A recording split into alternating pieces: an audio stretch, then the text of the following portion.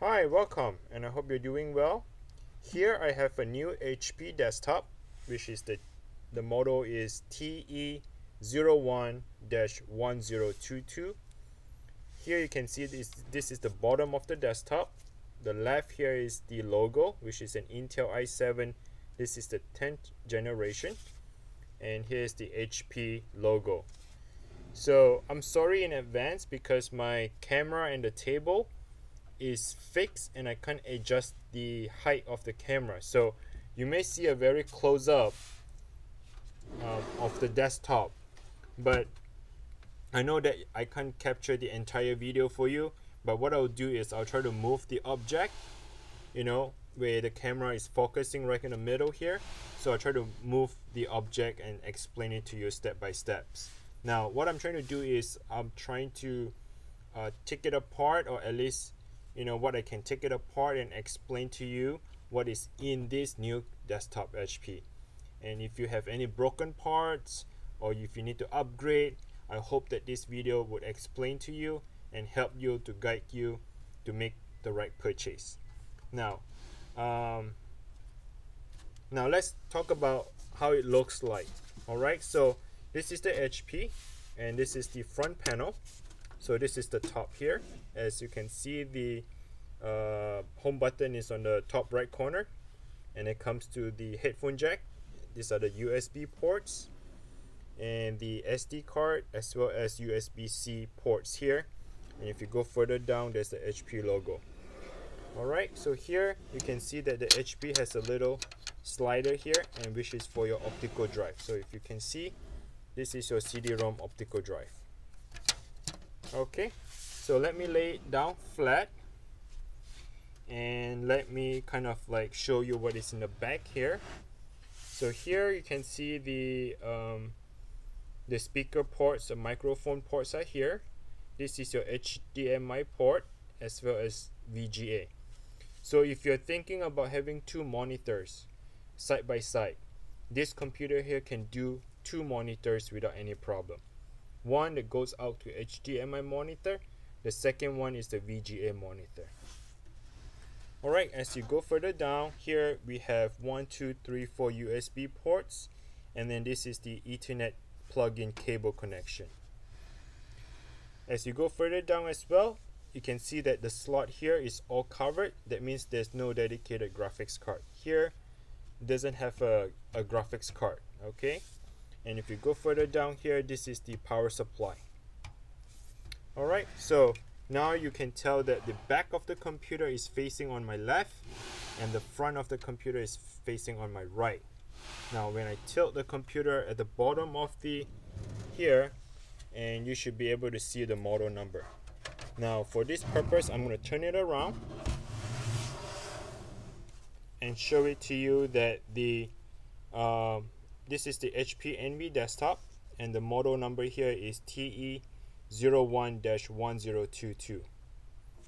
Alright, so let me lay it flat and I'll explain to you where I lay it flat from.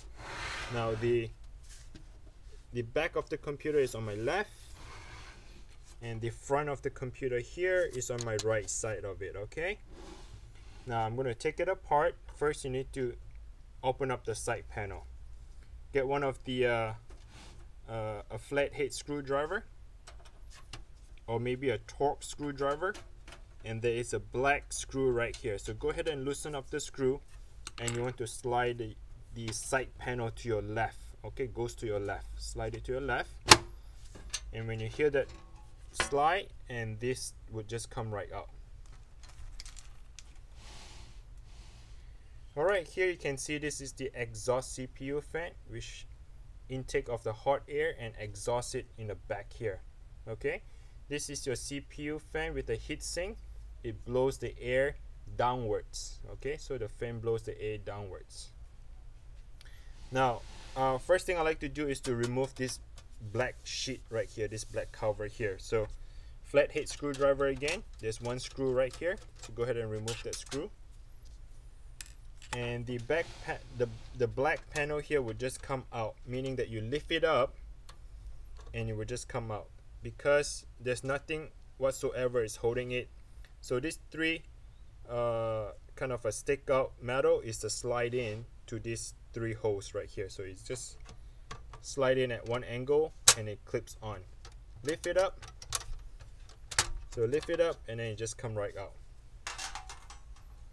Alright, so the next thing I need to do is to open the front panel here. Alright, so this is the front panel. Front panel has 3 clipper. The bottom here, middle, and the very top here. Okay, so what you want to do is you want to lift it up a little and push it to your right. Do that for the middle one. Lift it up a little, push it to your right, and do the very bottom. Lift up a little, push it to your right. So once you have that 3 clipper detached, the front panel will just come right out without any problem. Okay, so to put it back is very simple. You just have to align, right? Align all the USB port and this little slide in at the bottom here. You just got to align them and then push it in. It would clip back on. But let's continue. So let's put that on the side here. Now the next part I like to do is to remove the optical drive, right? So here's our CD-ROM. You're going to remove it. Before you can remove, you need to disconnect the cable. To disconnect the cable, just pull the cable to your left. Okay, pull it away from the CD-ROM. Pull it to your left. Now to open this CD-ROM, you got to push this green button, not a button but like a plastic. Push it all the way in and then push it, slide it out.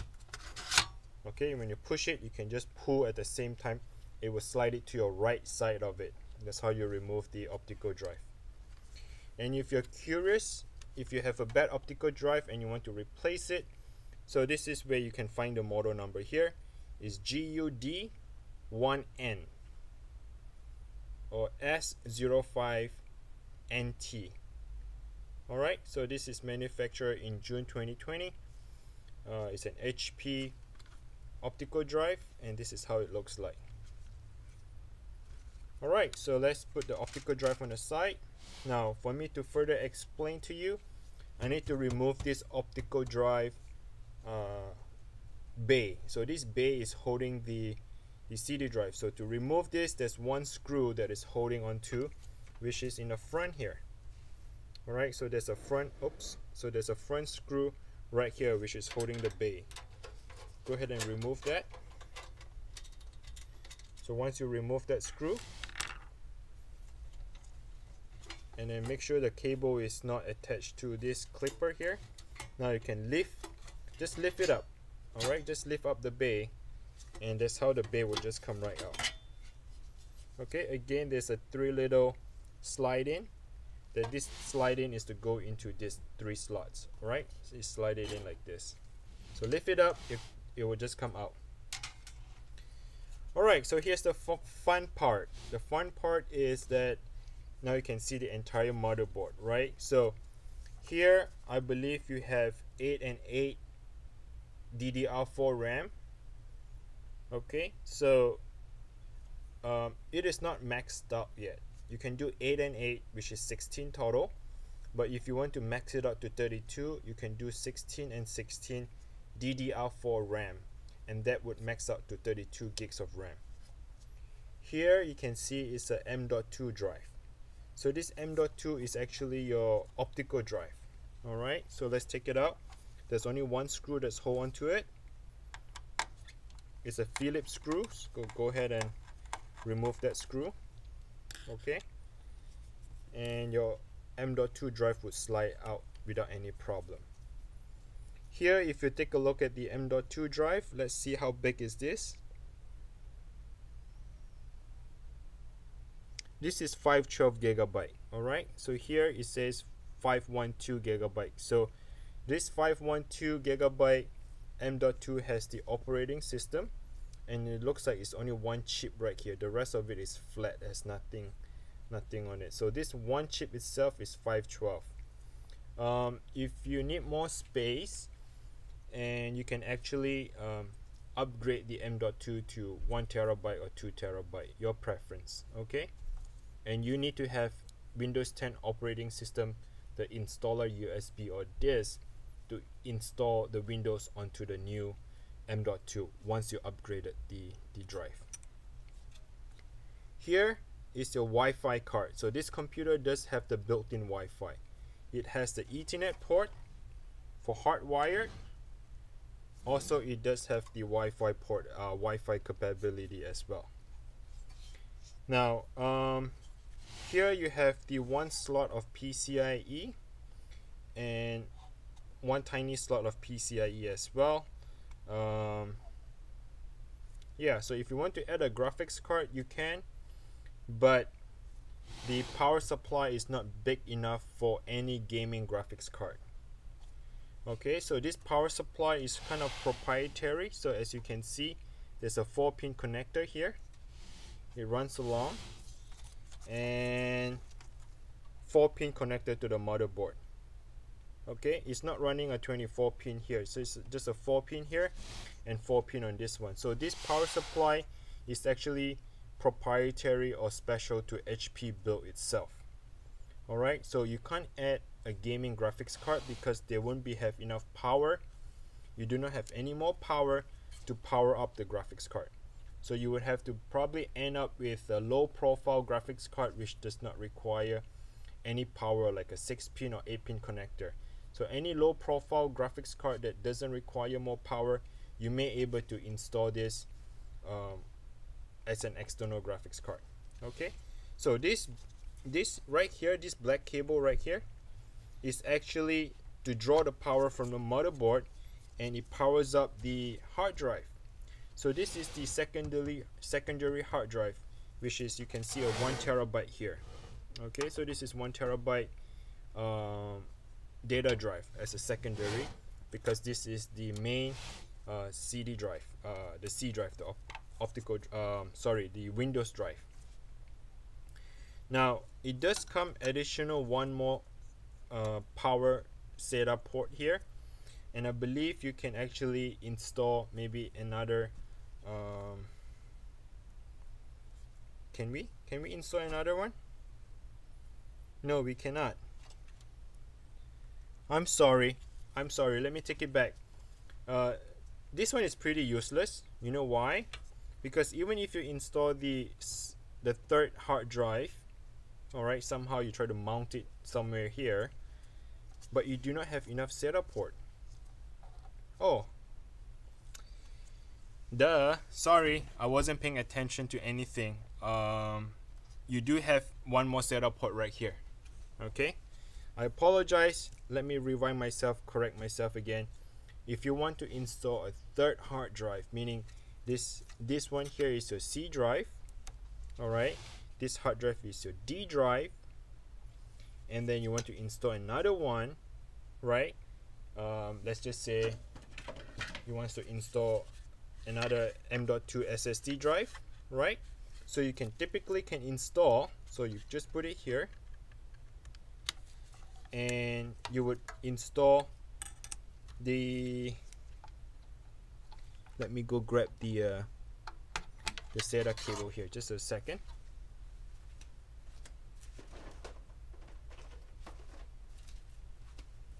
Alright, so you can actually install a third hard drive here. Alright, you can just install a third hard drive here. So you have the C drive for the Windows, hard drive for this, and another hard drive as a third one if you prefer.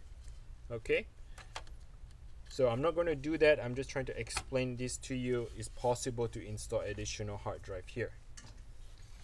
Alright, speaking about the power supply, sorry, I come back again. Probably you're not going to need this because this desktop here is pretty new. It just came out, and I'm just referring to like future. So let's say if you watch this video like 6 months down the road, or maybe 1 year down the road, that you probably had a power outage at home, and once the power outage went out, the next day you try to turn on the computer, nothing comes on, right? The computer is completely dead, it's not powering on. Then you might want to consider changing the power supply. Alright, So here's the power supply. Let me turn it around here so I'll show you the model. So here you can see it says HPPN, meaning the product number, and here it says L70042-006. So this would be your power supply replacement. You know, if anything went out, like, you know, power outage or anything, then you might want to match the power supply with the ports, right? Make sure you have a port here, 4-pin connector, and same for here, the 4-pin connector here. All right. So the next step probably the lastly would be your motherboard. So if you have a burned motherboard or something is wrong with the motherboard, you need to do a replacement. Here's the replacement model here. I'm not sure if the camera can focus. Come on, focus. But yeah, so that would be your product number right there. It's hard to focus, but you should be able to see it on your desktop, on your motherboard as well. And here is your heatsink and CPU fan. If you want to, you know, replace your CPU, you just have to remove the 4 screws, remove the heatsink, and you're gonna see the Intel i7 10th generation CPU, and this way you can replace the CPU. Now, pretty much this is it. You know, if you have any question, just comment below. I hope that this video helps explain to you what might be expected when you buy this desktop. So these are the things that you would see. These are the things that is built in internally of this HP model TE01-1022. I hope you liked the video. If you do, please subscribe, click the like button, or smash the like button like what everyone is telling now. It's not to click but to smash it, and that would motivate me to make more of this video, explain to you more of this type of desktops in the near coming future. I really appreciate you for watching the video all the way to the end, and until next time, please take care, and if you have any question, comment below. I'm here and more than happy to help you. Take care and goodbye.